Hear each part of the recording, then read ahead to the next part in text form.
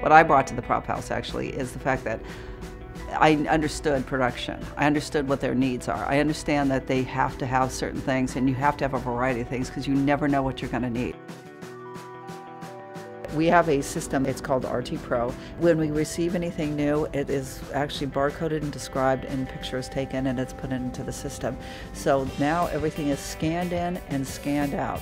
We have about 500,000 barcoded items in inventory. So, I mean, it saves so much time and it's so much more efficient because it's about having the craft and making sure that the craft is here and the tools for the people that are out there doing production.